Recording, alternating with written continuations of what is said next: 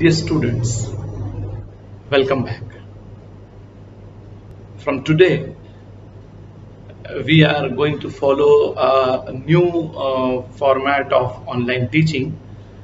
Now, we'll teach you section wise. Means this particular maths class is only for class 10th A.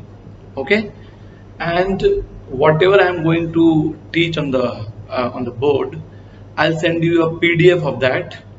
And now it is your duty to make a notebook exclusively for maths, and you copy all the things that I teach here using that PDF in that notebook. Whenever the school reopens, we'll evaluate those notebooks and we'll give you some marks on it. And during your exams also, you can revise from those notebooks, because most of the questions in the exams will be from those PDFs or from your notebook only. Okay, so make it a point to copy whatever I teach here on the board in your notebook. Moreover, we'll revise few topics also, and today's topic is polynomials. Now, you have already studied about polynomials in class 9th also. You know that a polynomial is an algebraic expression in which the powers of the unknown are all whole numbers. I'll give you an example. Suppose px is a polynomial, like it is equal to ax cube plus bx square plus cx plus d, like this. Now you see, in this polynomial the unknown is x, because a, b, c, d are constants. The unknown is x, and the powers of unknown in different terms, here it is 3, 2, 1, and no x is there, that means the power is 0. That means powers are whole numbers. So always remember, in a polynomial the powers of the unknown should be whole numbers. And now the highest power of the unknown in a polynomial gives its degree. So degree of px is 3. As you can see here, the highest power of x is 3, so the degree of px is 3. Likewise, I will write one more example. Here, this is the first, now the second. Ax square plus bx plus c, like this. So as you can see here, the highest power of x is 2, so degree of px is 2. And then one more example. Here you can see the highest power of x is 1, so degree of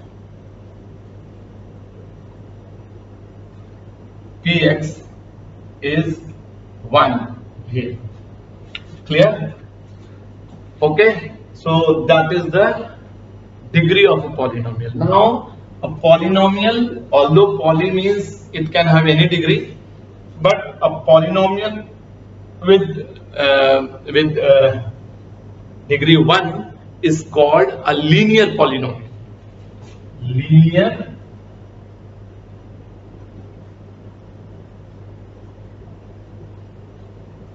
it is called a linear polynomial.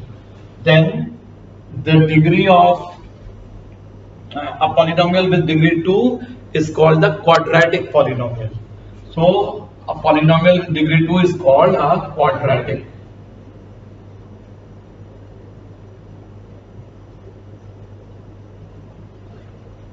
Okay, and a polynomial with degree 3 is called a cubic polynomial.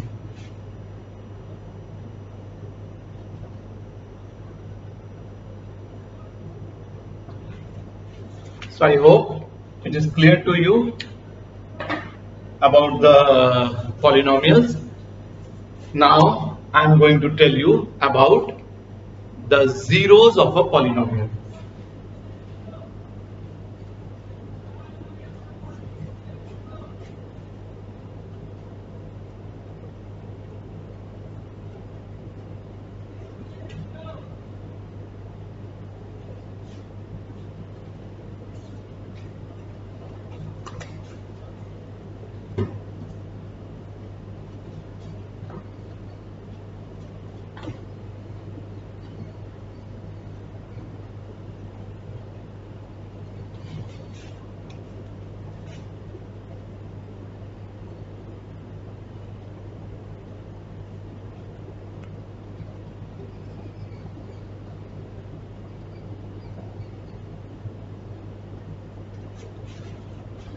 So what are the zeros of a polynomial?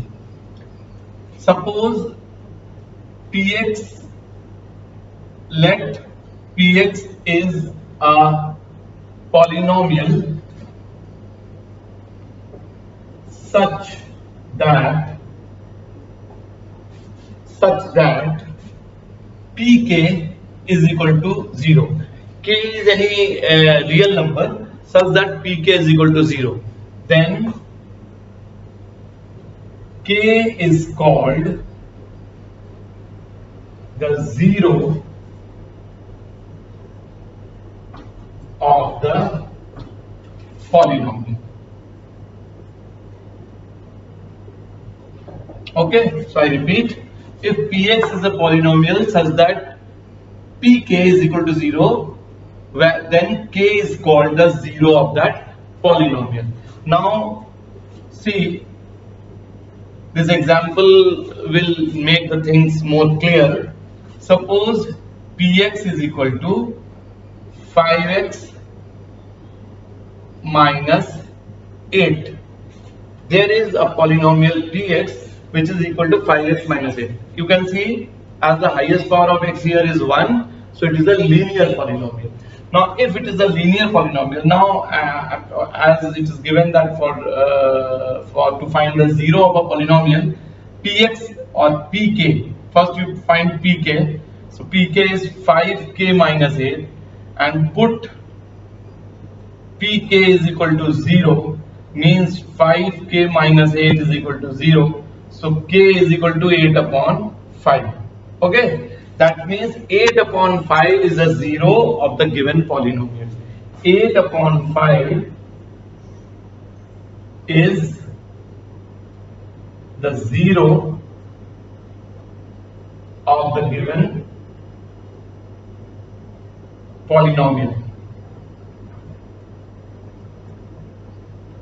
Okay, because you see Pk is 0, so the value of, when we put Pk is equal to 0, the value of K is 8 by 5. So 8 by 5 is the zero of the given polynomial. Now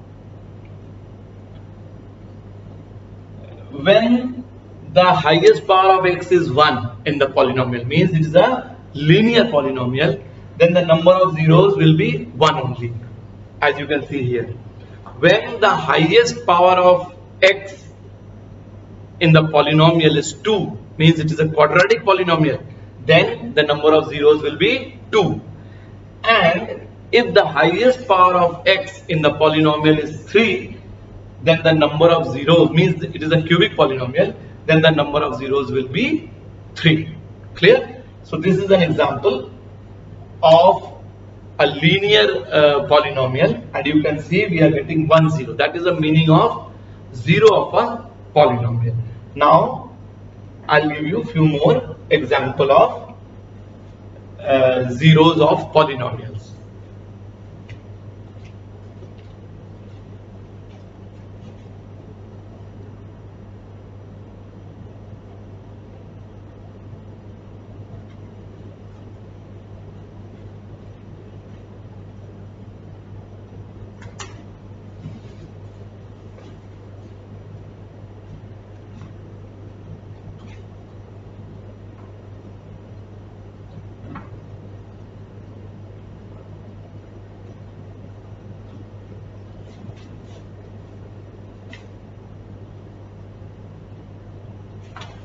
Now see, suppose there is a polynomial px is equal to x square minus 5x plus 6. X square minus 5x plus 6. Now we want to find the zeros of this polynomial. As you can see, the highest power of x here is 2, means it's a quadratic polynomial, and I just told you that in the quadratic polynomial the number of zeros will be 2. So if you find pk, that will be k square minus 5k plus 6. Put pk is equal to 0, means k square minus 5k plus 6 is equal to 0. Now you already know how to factorize this expression by splitting the middle term. So it can be written as k square minus 3k minus 2k plus 6. Now from these two terms you take k common, so k minus 3. From these two terms you take minus 2 common, so it is also k minus 3. Now k minus 3 in one bracket, k minus 2 in the other bracket is equal to 0. Now k minus 3 is equal to 0. K minus 3 is equal to 0. You know, when the product of two expressions is equal to 0, then one of them has to be 0. The product of two non-zero numbers cannot be equal to 0. So when the product of these two numbers is equal to 0, so one has to be 0. So if k minus 3 is equal to 0, then k is equal to 3. If k minus 2 is equal to 0, then k is equal to 2. Now you can see k have two values, 3 and 2, zeros of the given polynomial are 3 and 2. So you can see there are two zeros of the given polynomial. As I told you, the given polynomial has two zeros, that is 3 and 2. Clear? Now one more example. Again another polynomial, this time px is equal to x square plus 3x minus 4. Once again it is a quadratic polynomial. That means there must be two zeros of this polynomial. Now in case of these zeros are also called the roots of the polynomial. Now here pk will be equal to k square plus 3k minus 4. Now put pk is equal to 0, that is k square plus 3k minus 4 is equal to 0. Once again you will factorize it by splitting the middle term. So you will write k square, 3k can be written as 4k minus k, because 4k minus k is 3k, minus 4. Now from first two terms you can take k common, so it is k plus 4. Next two terms you can take minus sign common, so again k plus 4. So k plus 4 in one bracket and in the other bracket k minus 1 is equal to 0. Once again, as you can see, the product of two numbers is equal to 0. So the at least one of them has to be 0. So if k plus 4 is equal to 0, if k plus 4 is equal to 0, then k is equal to minus 4. If k minus 1 is equal to 0, k is equal to 1. So the zeros of this polynomial are minus 4 and 1. Okay, zeros of the given polynomial are minus 4 and 1.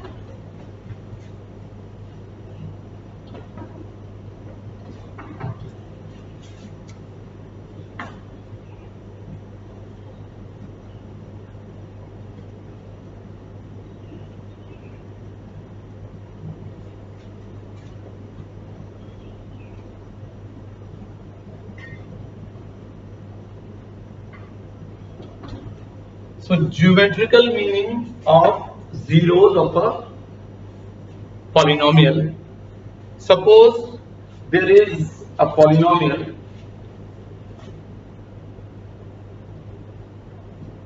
px is equal to 3x minus 18 upon 2. Suppose px is equal to 3x minus 18 upon 2. This is a polynomial in x, definitely a linear polynomial because the highest power of x is 1. Now we can plot this polynomial on a graph paper. Now what we have to do, we will take different values of x and corresponding values of px will plot on y-axis. So first of all,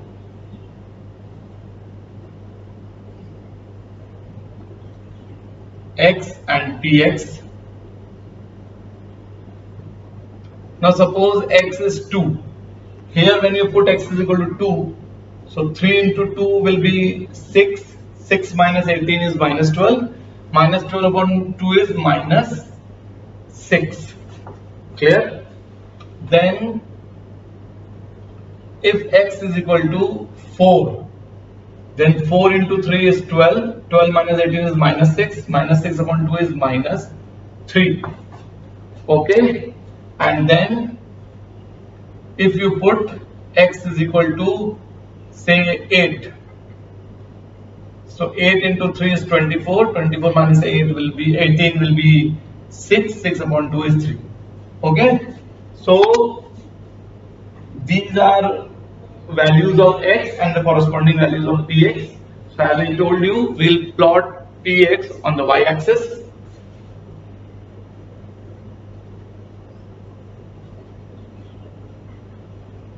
This is x and this is px.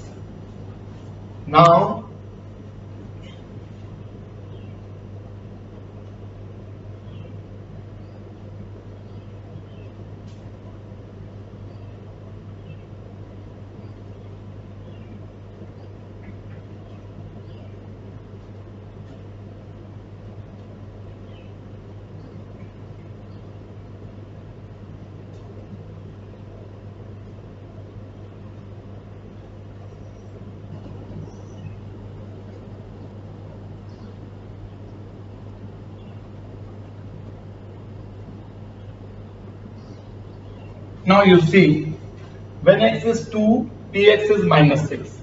X is 2 and px is minus 6. 1, 2, 3, 4, 5, 6. Here it is minus 6. When x is 2, px is minus 6. Then when x is 4, px is minus 3.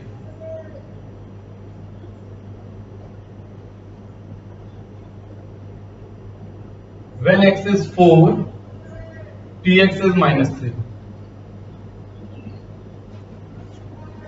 And when x is 8, px is 3.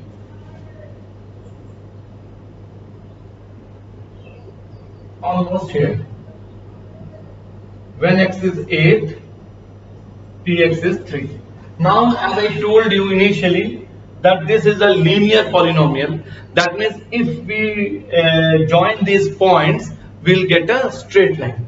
You can see, although I have made it with rough hands, but we'll get a straight line over here. Clear? Now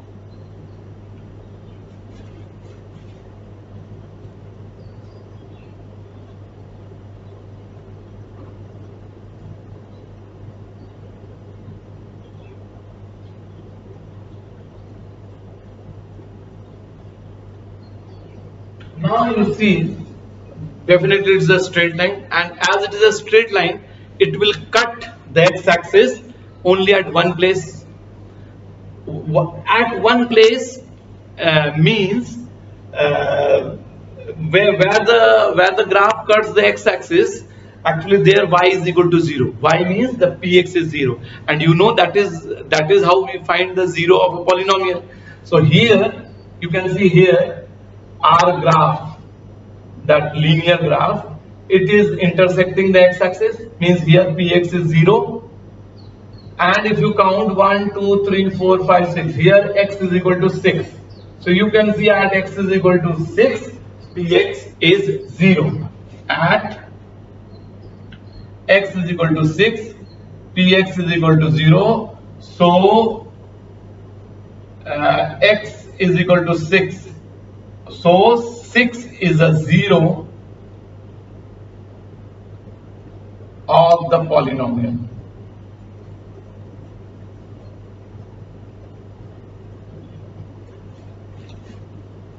Okay, so 6 is a 0 of the polynomial. So now it's clear to you that why in linear polynomials we have only one 0, because when you draw the graph is a straight line, so it will intersect the x-axis only at one point. So only at one point px is equal to 0. That is why we have only one 0. Clear?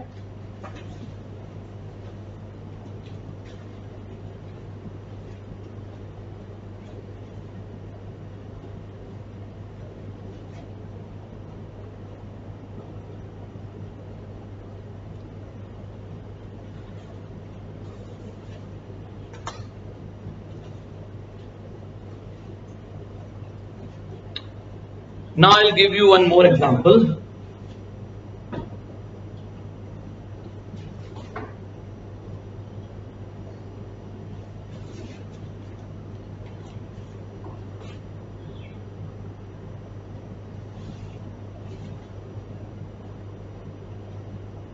Suppose px is equal to x square plus 3x minus 4. You can see it is a quadratic polynomial, so it must have two zeros. We have already found the zeros of this polynomial. Now I'll explain the geometrical meaning of the zeros of a quadratic polynomial.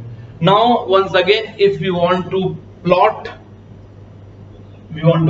this polynomial on a graph paper, you know, for various values of x, the px will be plotted on y-axis. So first of all, you make a table.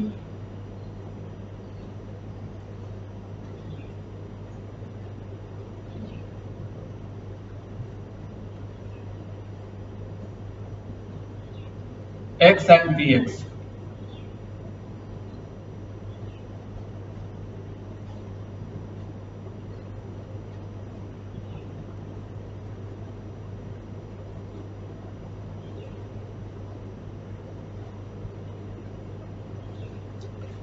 Now see, first of all here you put x is equal to minus 2, p of minus 2. See, minus 2 square plus 3 into minus 2 minus 4. That is, minus 2 square will be 4, minus 6, minus 4. So it is coming out to be minus 6. So when x is minus 2, px is minus 6. Then you put x is equal to minus 1. In this expression, you put x is equal to minus 1. That is 1, because you know the square of a negative number gives you positive. So 1, then minus 3, then minus 4. Okay? And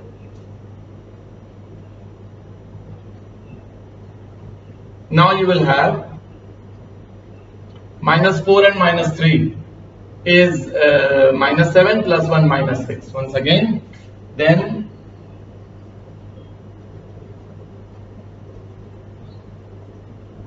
put p is equal to 0 over there. So 0 plus 0 minus 4, it is equal to minus 4.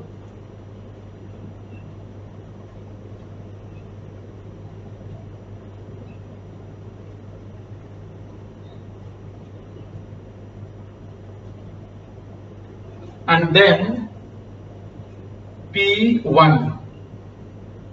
So this is minus 6 and this is minus 4. Now P1, when you put x is equal to 1 there, 1 square plus 3 into 1 minus 4, and 1 plus 3 is 4 minus 4, that is 0. So at 1 we are getting 0. Clear? Then you put x is equal to 2 here. So 2 square plus 3 into 2 minus 4. See, 2 square is 4 plus 4 minus 4 cancelled. So 6. Okay. So 6. I think this much will be sufficient. Now if we plot it,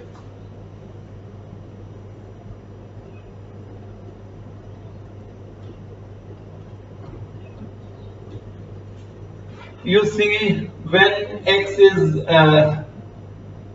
minus 2,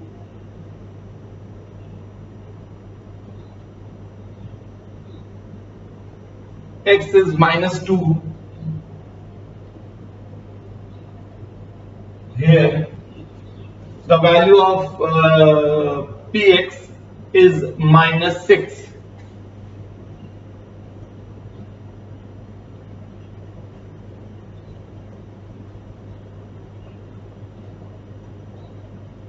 Almost here.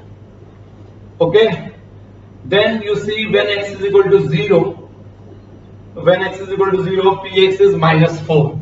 Here x is equal to 0, px is minus 4 means here. Okay.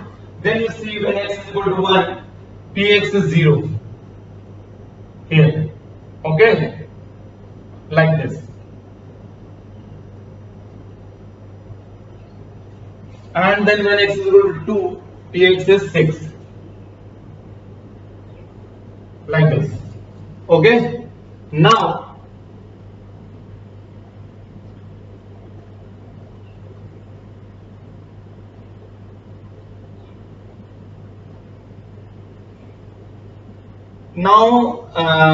if you put here x is equal to minus 4 in this expression, so you can see minus 4 square plus 3 into minus 4 minus 4. Minus 4 square will be plus 16, minus 12 minus 4, you can see it is equal to 0. That means that x is equal to minus 4, we will be having a 0 like this.